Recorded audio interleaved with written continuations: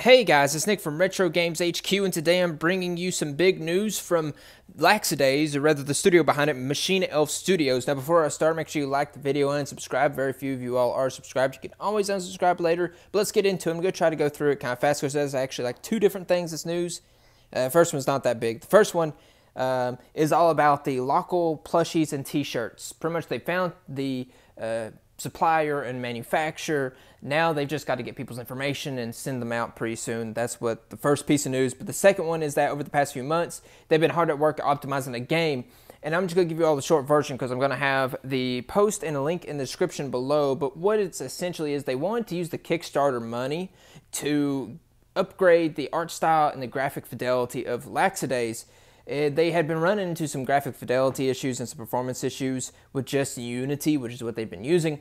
So they had two options, which was, what was it? It was Unity's HDRP pipeline or the Unreal Engine 5.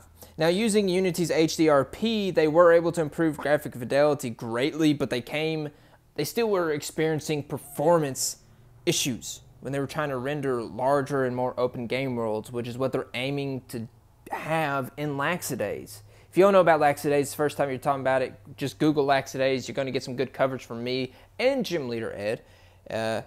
One of my most highly anticipated monster taming games. Full stop. It's freaking that cool. Anyways, when they switched to HDRP, they were still having issues. So left them with a big choice to make, which was, do we use Unity HDRP, which gave us the graphic fidelity we were looking for, but not the performance, and it allowed them to reuse their current code library, or do they make Laxidaze from the ground up using Unreal Engine 5, which allows them to have pretty much the performance and graphical fidelity standards that they want for the what's going to be bigger and more intricate game worlds.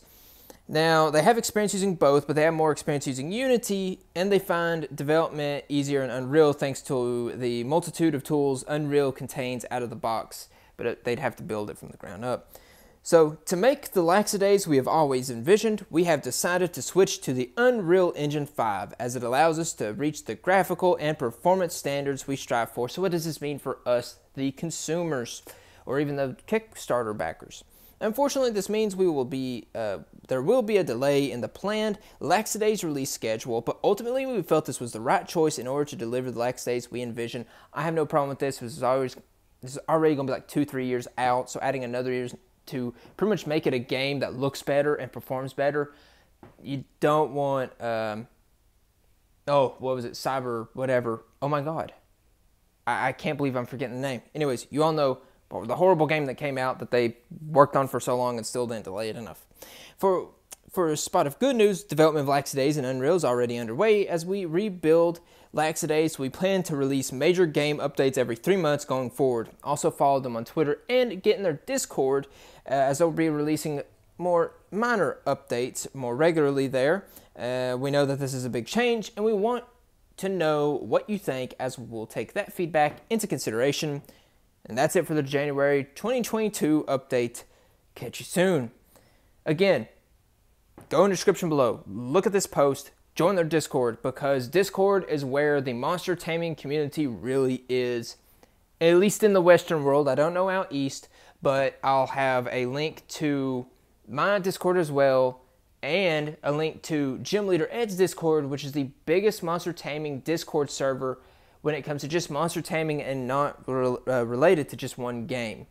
And of course, actually I'm just going to link the post, and I'll link also the Discord server for Laxidaze, because go join it. If you've not checked out Laxidaze, go check it out. If you love monster taming, I think you're going to find it pretty interesting. It's some interesting art style choices, not in a bad way either.